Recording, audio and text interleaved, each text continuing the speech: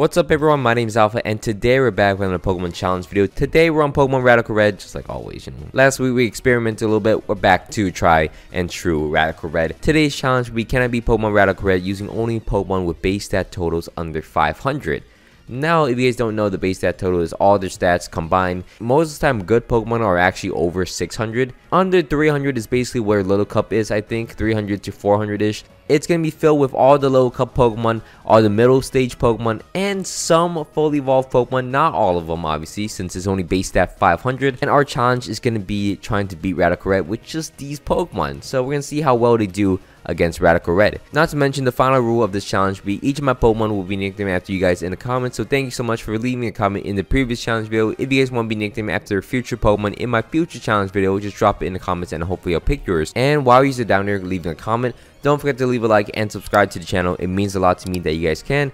We are very close. I'm gonna check in real time. We're actually at 38,734 subs. If we can get to 40,000 by the end of the year, we can do it. Well, we set a goal every single year. I set a goal for us and we just barely not hit it. Let's hit the goal for me, please. Anyways, let's get into the challenge video itself. Okay, to begin off our challenge, obviously none of the stars are gonna be under 500. I don't think. I'm pretty sure they're not, so I just didn't even bother checking. Our first Pokemon is going to be an Alola Rattata, which is going to be a normal and dark type Pokemon. You can see on the screen. Fully evolved Raticate, it's under 500 base stat total. And as well, we go into the forest and we catch ourselves a Phantom, which is going to evolve into a Trevenant. And for each of the Pokemon I catch, I'm going to add the base stat total on screen, just so you guys know I'm not cheating. And that's why I actually go into Diglett's cave and catch myself a Diglett, which is kind of funny. So we catch ourselves a Diglett, and then we can head into the Egg Merchant in Pewter City, get ourselves a really good Pokemon, which is going to be a Fletchling. You guys actually saw in the intro that Talonflame is the very first Pokemon listed that is a 499 base stat total. So we're able to get Talonflame on our team, which is amazing. We're going to try to use more unique Pokemon that we haven't used too much through our challenge video. So that's why I have a Diglett, I have a Rattata, some new Pokemon you guys haven't seen.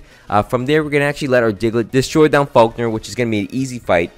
Super easy mini boss for a Diglett, and then we can move on and face off against Brock next. Brock is going to be the rock type gym leader of the game, and we're going to start the battle off against him using my Phantom. Actually, Phantom's going to Leech Seed into the Geodude just to do some chip damage and break his Sturdy. Accidentally Leech Seed into the Vulpix, misclicked, but that actually works out better for me as I'm able to switch out to my Diglett next. Diglett's able to magnitude knock out the Vulpix with a magnitude 10, a little overkill. We're also able to knock out the Geodude, which is amazing, and then his next Pokemon will be an Onix. Not sure why he didn't send out his Arcan, but I am able to get a magnitude 8 on the Onix, get him to use his Berry Juice, sacrifice my Diglett, and then go out to my Phantom to branch poke into his Arcan. And at this point, it's basically over because he's unable to really attack me. I am able to branch poke into him once again, and he's able to pluck me. I go down, I switch out into my Rattata, and Rattata gets 2 flinches against the Onix, able to knock out the Onix and also knock out the Arcan for us. And Rattata is already seeing a lot of usage. Our next Pokemon is going to be in the form of a Shroomish, which Breloom obviously has a base stat total under 500. So from there, our team is actually pretty set, and it actually destroys this mini boss in Mount Moon. This battle is normally actually very difficult, and I'm very surprised that my team just demolishing me. Not a single issue at all. We also beat Archer after this battle super easily, and we're able to go out and get ourselves our next Pokemon, which is going to be in the form of Panpour. Panpour is also going to have his hidden ability, so it's super nice, super great. So from there, we're able to go out into the second gym of the game. We're able to face off against Misty next. Misty is going to be the water type gym leader in the game. We're able to magnitude into her Frogadier and also her Floatzel, which a lot of damage to both of them. And I'm able to go out to my Raticate to actually Swords Dance, but he confuses me with a water pose. Luckily enough, I don't hit myself. I knock out the Floatzel and also the Starmie, surprisingly, and also Frogadier. I'm knocking out everything. Raticate is MVP starting this off. I'm able to knock out Lantern and sweep down Misty with my Raticate, essentially. From there, though, we can move on straight into the SS and get our lucky eggs, get everything pretty easily, get the HM for cut, and now we're able to face off against Lieutenant Surge next. Lieutenant Surge will be the electric type gym leader in the game, and we're able to start the battle off against him using my Raticate. Raticate is able to Swords Dance and then crunch into his Vikavolt to knock him out, and also his Bolton. Huge plays from my Raticate. It's doing so much work. If I went for another Swords Dance here, I might have been able to sweep him fully, but I went for a crunch to knock out the Pincurchin and do a lot of chip damage to the Manectric as he knocks me out, unfortunately. And then from there, I got the rest of my team. So I'm able to bulldoze into the Raichu and also the Manectric to knock them both out, and we beat Surge. So super easy battle. From there, though, we're going to head into the Rock Tunnel, which I mean, by now, if you guys are over the age of 4, you guys should be able to get through Rock Tunnel without Flash. If you guys don't know how to get through Rock Tunnel, I honestly suggest you guys learn the route for Rock Tunnel, because I saw a lot of comments saying, how does he play with no Flash? Obviously, I get stuck a little bit walking into the walls, but I'm able to get out of Rock Tunnel pretty safely. Like, I go through it within like a couple seconds. From there, we're going to face off against Erica next. Erica is going to be the grass type gym leader in the game, and we're going to start the battle off against her using my Talonflame.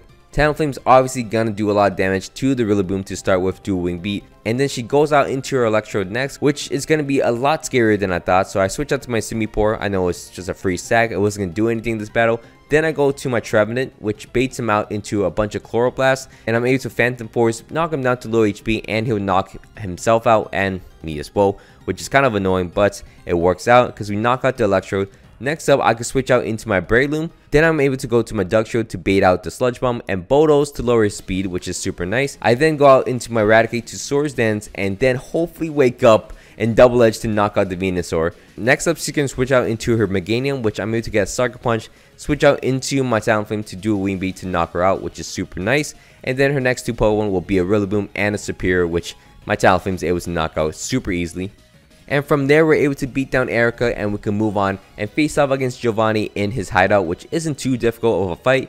We cleared through Giovanni super easily, and we actually double back. This next fight gave us a lot of trouble. We're able to get ourselves an Omanyte, which is going to be a fossil Pokemon. We evolve it into an Omastar and then face off against a rival, which actually, Omastar actually didn't help us in this run. It was supposed to help me out more in this fight in general. Also, Omastar is a really good Pokemon anyways. It's going to be on my team for the rest of the game. And once we beat a rival, we're able to face off against Giovanni once again. Not too difficult of a fight over here. As you see, I am able to knock out Giovanni and move out back into Viridian Forest. Though I want to spawn in some Weedles and catch myself a Weedle. As you can see, Mega Beedrill is going to be under the 500 base stat total as we face off against Sabrina next. In the 5th gym of the game, we're able to start the battle off against Sabrina using my Raticate and my Trevenant. We're able to crunch into the Indeedee and Shadow Claw into the Hatterene to knock out both of them on the first turn, obviously. And then we're going to double down onto the Crawdon, let the Porygon 2 activate the Trick Room, which kind of annoying, but we need to knock out the Crawdon for this play because we couldn't stop the Porygon 2. We don't have that strong of moves. And then from there, she's going to switch out to her Ursaluna, which I know is going to protect and activate the Flame Orb. So I'm going to double down into the Porygon 2, knock him down to low HP. She's now going to switch out, I'm assuming, into her Gardevoir, which I should have attacked. I don't know why I attacked the Ursaluna, but at this point, I know the Ursaluna already attacked and knocked out my Raticate, so I know for sure this Ursaluna is going to protect. I'm going to go for an attack against the Gardevoir. I do some chip damage, but she's going to knock out basically both of my Pokemon, which is annoying. I go out to my Beedrill, and now she's going to for sure knock out both of my Pokemon. But this does waste a turn where Ursaluna is going to use Protect in the following turn, so we're able to double team against the Gardevoir and knock her out super easily. And then her final two Pokemon will be an Ursaluna and a Porygon 2, which we're able to knock out relatively easily, and we're able to beat down Sabrina on our very first try, which is kind of funny. From there, you know, we have to go down Cycling Road, which is a very difficult route in the entire game of Radical Red. I blacked out multiple times, but this team actually held their own. Even though they're under 500 base stat total, they're able to knock down most of the trainers without any issues as well. They're pretty well synergized, surprisingly. And from there, we could go into the Safari Zone and get ourselves a Beedrillite, which we're able to finally Mega Evolve our Beedrill. And then we're going to face off against Koga next. Koga is going to be the 6th gym leader in the game. We're going to start the battle off against Koga using my Raticate to Swords Dance into a Swallow, which is a huge play. I am able to survive a Boom Burst and Sucker Punch to knock out the Swallow. Greninja comes out next. I'm just going to sack my Raticate, which is interesting. I'm going to knock him down to low HP. Let my Talonflame come out with Dual Wing Beat to knock out the Greninja. His next Pokemon is going to be a Toxicity. I'm able to go out to my Dugtrio, avoid the Electric type move, and then Earthquake into him, surviving with a Focus Sash, knock out the Toxicity, and then his next Pokemon will be an Excelgor. I want to save my Dugtrio because it's pretty fast, but at the same time, I guess I wasn't on the same page as me now. So Dugtrio goes down, I sack him, I go out into my priority Talonflame to knock out the Excelgor. I also stay in against the Drapion to Flame Charge and then Brave Bird into him to put him down at low HP. Since I know there's 3 Pokemon in the back, and I'm pretty sure I can secure the fight as I'm able to Scald into the Drapion to knock him out and also into the Dragapult. I go out into my Simipour after sacking my Omastar and I'm able to knock out the Dragapult, and we beat down Koga pretty easily. From there, we're going to face off against Price next at Seafoam Island, which comes down to the wire with my last 2 Pokemon. as I'm able to knock out the Glalie, and we get the Choice Scarf from him, and then face off against Jasmine next. Jasmine's going to be even harder of a fight. I have to bring out my Breloom once again to face her, and I'm able to knock down her aggro and get the Choice Band, which is going to be very important for the next gym fight. We're going to attach the Choice Band onto my Dugtrio. We're going to face off against Blaine next as the 7th gym leader in the game and also the fire type gym leader. We're going to send in my Dugtrio with the Choice Band to Earthquake to knock out the Torkoal. Then he sends out his Exeggutor, which is a problem, so I decided to go out into my Raticate. Raticate's able to Sucker Punch, not able to knock out the Exeggutor, which is annoying. He goes down to a Weather Ball. I go out into my Talonflame, Flame Charge to knock out the Exeggutor. He then goes out to Cinderace, which my naiveness actually caught up to me as I'm able to avoid one of his moves, but I knock myself out with a Brave Bird, and well, down goes 2 Pokemon. So his next Pokemon is going to be a Typhlosion. I do have the Focus Sash on my Breloom to Rock Tomb into the Typhlosion. And now I outspeed him. He's going to switch into a Sunflora, which I'm able to outspeed as I Rock Tomb and knock out the Sunflora. He goes out to his Typhlosion, which I know for sure 2 of my Pokemon, my Simipour with a Choice Scarf and Dugtrio, is able to outspeed. So I go out into my Omastar to sack for some reason. That was a bad play. I go out into my Dugtrio to Sucker Punch it into the Typhlosion. It does not work, so I had to switch out into my Simipour to basically sack him to him. And then go out to my Dugtrio to Rock Blast and knock out the Charizard and also the Typhlosion. And we get the 7th gym badge of the game, surprisingly. I did not think that would happen. From there, we're able to face off against Archer, and Talonflame basically solo down Archer pretty easily, as you can see. From there, we're going to face off against Ariana next. Ariana gets soloed by my Omastar, and we beat down Ariana and Archer. Next up, we're going to face off against Giovanni, which actually is a very difficult fight. Luckily enough, though, I do have Sucker Punch on my Dugtrio, which I don't know how it's punching, but we're able to Sucker Punch him and knock him out, activate his next form in Mewtwo, and then let Lance basically finish off the battle for us because we have no more Pokemon.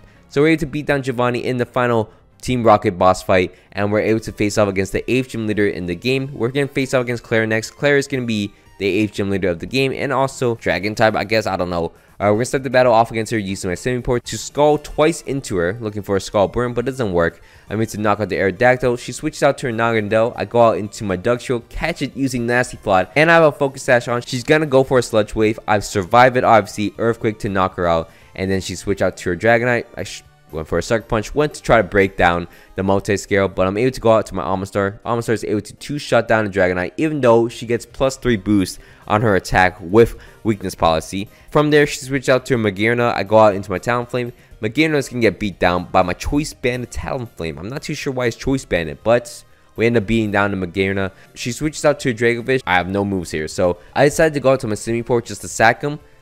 Lucky enough, I get a very lucky Scald, and that might have won me the battle, as I really don't have an answer for her at all. I decided to go to my Beedrill. Beedrill is going to Fell Stinger, does not knock her out, so that was stupid. I am able to knock out her Dracovish in the second term. Her Duraludon comes on next. I'm able to do some chip damage, go out into my Raticate, unable to knock out the Duraludon somehow on the first try, but I'm able to knock her out. But I'm able to knock out the Duraludon in the second Sucker Punch, and we're able to beat down the 8th gym leader in the game, and we can move on and face off against our rival once again for the last time into the champion fight, obviously. But we're gonna beat down our rival pretty easily, as his team is doo-doo. From there, we're going to face off against our other rival, which is going to be Brendan, which he is even worse. He has all these legendaries, and he's garbage with them. So, nice try, Brendan. From there, I'm going to show you the power of Mega Beedrill. Maybe it hasn't had a lot of shine in my challenge video just yet, but Beedrill is going to Fell Stinger, get the plus attack, and then beat down the rest of this very tanky pink team. We're able to clear through the victory road and then face off against the Elite Four next. The Elite Four is going to be a pretty tough challenge, as our first Elite Four member we're going to face off against is going to be Lorelei. Lorelei is going to have her Ice Team, because of course she would. She can start the battle off against us using a Ninetales and a Glaceon. This works out for me because Beedrill is very fast, and also Talonflame is very fast as well, as I'm able to Flare Blitz into the Glaceon and Poison Jab into the Ninetales, and we're able to get 2 knockouts without losing a single point of HP to them. Got more HP just staying in, getting hit by hail, and also our recoil damage. From there, she switched out to her Azumarill and her Rotom. This is free right here. I'm able to basically Flame Charge once again into the Rotom, and then Poison Jab to one-shot the Azumarill. She went for a Thunder Wave against my Beedrill, which is not going to work out, as I'm able to Flame Charge into the Calyrex and also Poison Jab into him to knock him out. And finally, she's able to knock out both my Beedrill and Talonflame, but the damage has been done as she's on her last 2 Pokemon. Both her Rotom and also Abomasnow is not going to take too much damage, as I'm able to beat down the Bombstone and then switch out into my Simipour, and I'm able to knock down the Rotom as well, and we end up beating the first Elite Four member of the game super easily. From there, we're going to face off against Bruno next. Bruno's actually a little more difficult, as I'm able to start the battle off against him using my Talonflame to do Wing Beat, actually knock out the Fernet for free. Next up, he switched out to Exhaustion. I catch up using Swords Dance. I go out to my Dugtrio. Basically, it's over. I go for an Earthquake and knock him out, which is super nice. Survive at 1 HP too. Now I don't need Dugtrio. I can sack him, basically. Go out into my Beedrill to do some chip damage against the Conk. Conk is going to knock me down to low HP, but I'm able to knock out the Conk there. Sacrifice my Beedrill against the Lucario. Go out to my Almastar to sack him, bait him into a close combat. And then I'm able to go out into my Simipour to knock him out in one shot with a Scald. While he does not get knocked out, I lied. I go out to my Talonflame to knock him out. Thankfully, someone can do it.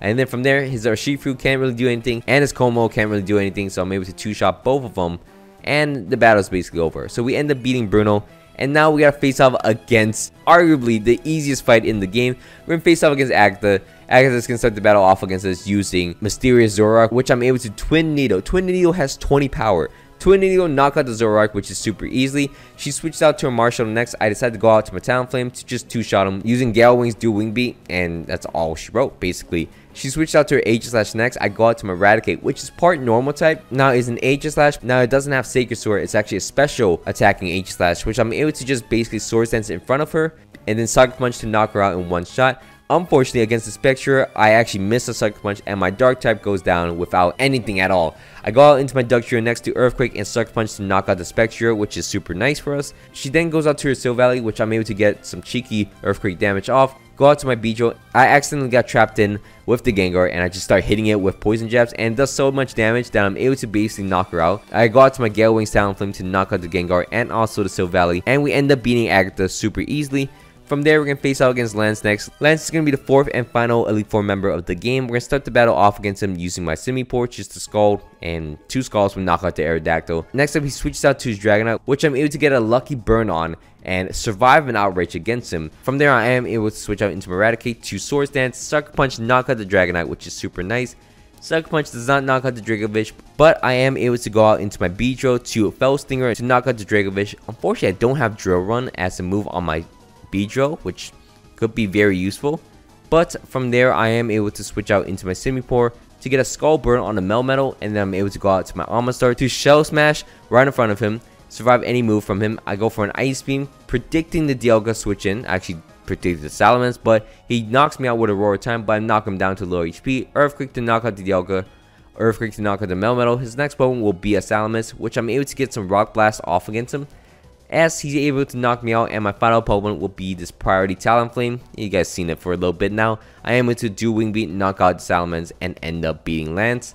And next up, we're going to face off against the champion of the game, the final battle. We're going to switch up our items a little bit, and then we're going to face off against a rival. We're going to start the battle off against a rival using my Talonflame because I outspeed and two-shot the Pheromosa, making a 5v6. Bait in Yveltal though. We want Yveltal as fast as we can because Yveltal is going to be setup bait as always. I go out into my Beedrill, take a Dark Hole, and I actually end up going to sleep against him, which allows me to go to my Almastar and just go down. So Almastar does huge waste. Go out to my Raticate to double edge into him though. Get him down to low HP. He's going to Sucker Punch once against me and knock me out. I go out into my Talonflame next. Talonflame's able to get a few Swords Dances off against the Yveltal, as I'm able to Flame Charge into him to knock him out. His next Pokemon will be Eternatus, which I am able to luckily knock out with 2 Dueling Beats, but I'm unable to knock out the Groudon, as he's able to roar out my Talonflame, which is kind of funny. I go out to my Dugtrio next, Earthquake to knock out the Groudon, and then his Ditto comes out. It can copy my Dugtrio, but doesn't have the same item as me, so I'm able to survive his Earthquake, and he survives mine, but I do have Sucker Punch to knock out his Dugtrio, and his final Pokemon will be a Mega Metagross. I go out to my Simipour, and Simipour gets the very lucky burn against the Metagross, survive it easily, knock him down with burn, and we end up beating the champion of Radical Red super easily. We end up beating the challenge. Can we beat Pokemon Radical Red?